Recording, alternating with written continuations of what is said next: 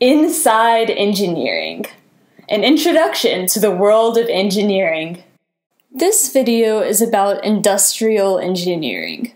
Industrial engineering is the design and development of integrated systems that are used in industrial production processes.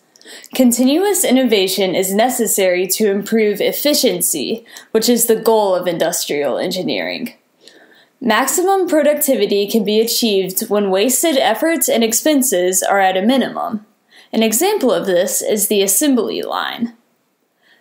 Systems engineering involves the design, development, and innovation of the factory system, including the materials coming into the factory, the system inside the factory, and the products being shipped after production. Manufacturing engineers innovate technical processes to become more efficient and more cost-effective.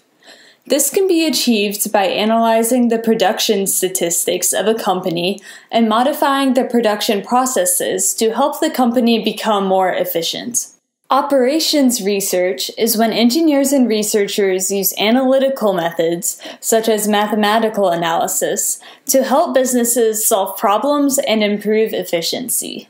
Some of the engineering schools that offer industrial engineering are Georgia Tech, University of Michigan at Ann Arbor, Northwestern University, Stanford, and UC Berkeley. The world will always need more engineers because our world will never stop developing and innovating. So join the movement to improve the world. This video was brought to you by Inside Engineering.